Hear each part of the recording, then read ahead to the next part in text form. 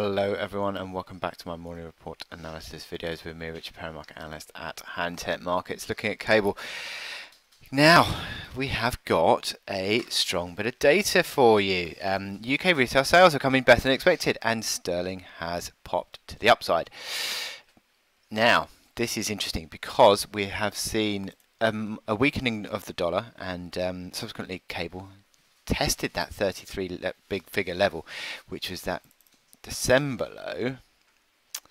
Tested that yesterday and bounced, so over 100 ticks higher now. And this is a really impressive rebound if it can be sustained. Now the question is, can it be sustained? Because normally, or previously, in these little rallies that we get on cable in the last few weeks, they get sold into. So this is important. Today, can it hold on to a recovery candle? Can it then subsequently put in a second positive candle tomorrow?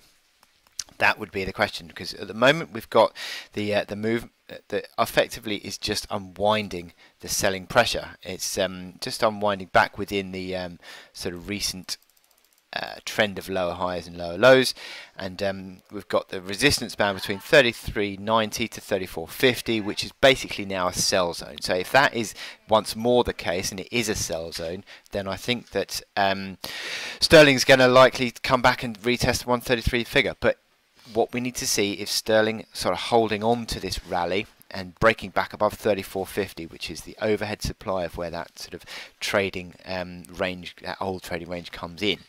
The momentum indicators have ticked higher, obviously, with this little rebound that we've got today, but the RSI is still around 30. It needs to go properly above 30, probably even above 40, to really be sort of more confident that this is a serious recovery.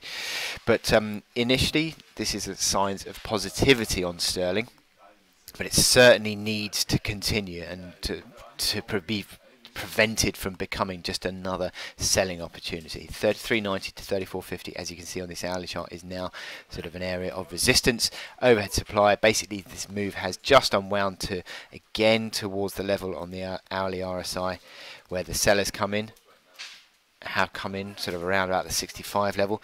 Hourly MACD lines again back towards neutral. This is a rally that needs to continue. Nothing has been really achieved yet other than this just unwinding back within the sort of selling area. So we need to see this continuing, otherwise sterling bulls will be just once again scuppered and the market will be sold into. So I wish you good luck in your trading today, and I'll speak to you later.